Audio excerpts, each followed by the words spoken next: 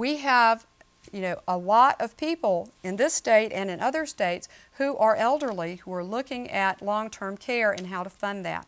Medicare does not cover the cost of long-term care. The average cost of care is about $5,000 a month. If you're land rich and you don't have much income and you don't have much liquid assets to spend, it's not going to last very long. And you've got to find an alternate method. Long-term care insurance is not available generally if you have health issues or if you're over a certain age, if you have memory problems. Long-term care insurance is not an option. If you are young and you own property, buy long-term care insurance. Long-term care insurance is going to protect you and give you flexibility.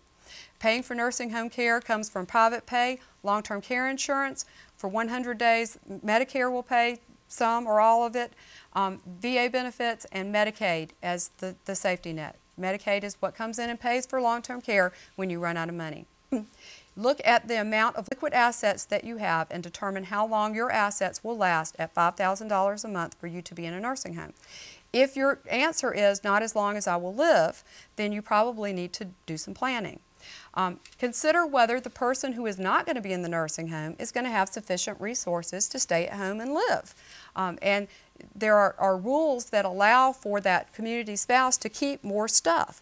And among the stuff that that spouse can keep is a home and the surrounding property, even if separated by a road, as long as it's contiguous, up to $500,000 in equity value. So if you've got a farm or a tract of timber and you live in the middle of it, it can all be protected. Consider that no gifts or transfers can be made within 5 years of the time that you apply for Medicaid. So if you give a conservation easement today and you run out of money and you need to apply for Medicaid in 3 years, there is a penalty that is imposed, and it begins to run when you're otherwise eligible, which means you're out of money, you're sick, and you're in the nursing home. Somebody's got to pay for that penalty period. And if you've given away a lot of money, that penalty period has no end. It can keep going forever. Should you purchase long-term care insurance? This is what the United Seniors Health Cooperative suggests, and it is a protection to you for your property. It is protection for you for your heritage. To get this property to the next generation, if you can afford long-term care insurance and you can qualify for long-term care insurance, that's what you should do. People don't know it exists, some don't think they'll ever need it, some think the cost is prohibitive, some are medically uninsurable. There are lots of different products now that incorporate life insurance policies into this. There are a lot of ways that you can get a long-term care policy that satisfies your needs and goals. Medicare coverage, and this is just very quickly speeding through, but Medicare covers the first 20 days at 100% in a long-term care facility. Day 21 through 100, they cover with a $124 a day deductible. If you don't have a Medicare supplement, then you have to pay the $124 a day for that 80 days. So you can't depend on Medicare to help very much. A lot of people also had problems with prescription medication. Medicare Part D is now in place.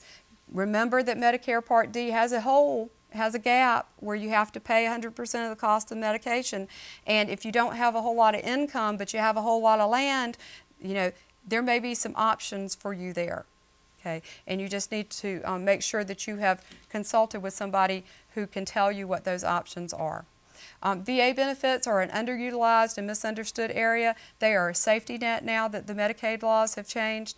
If you served in time of war for 1 day and you meet the qualifications, you can receive a check every month to stay at home. $1,700, up to $1,700.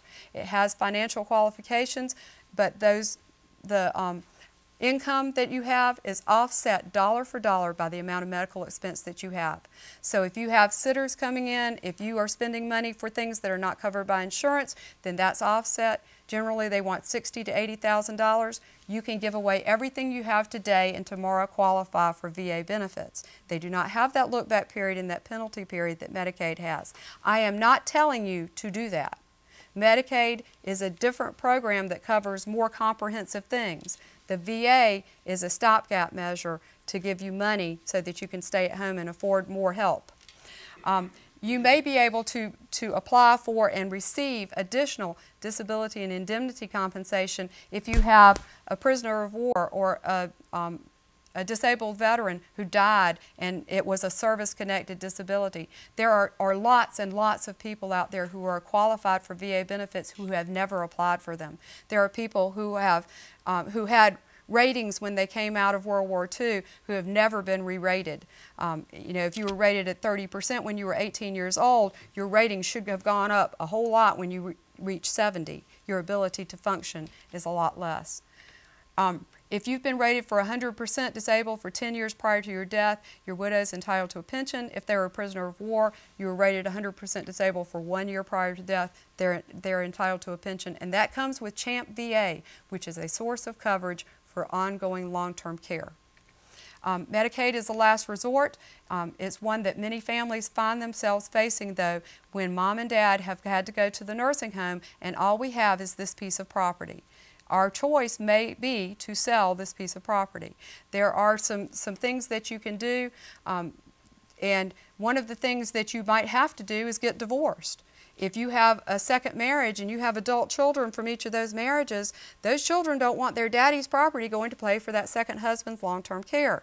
So consider those things before you get married. Consider them again after you're married. Keep your plan current. Know what the rules are so that you have a level playing field and that you're not being advised by the social worker that works for the nursing home or the hospital about what to do, because that's not a person that's working for you. And these rules can be different in every state. Medicaid is a federal program. Each state administers it differently. And there are different things that can be done in every state to qualify for Medicaid, different rules in every state. Generally, you have to be sick. You have to meet an institutional level of care.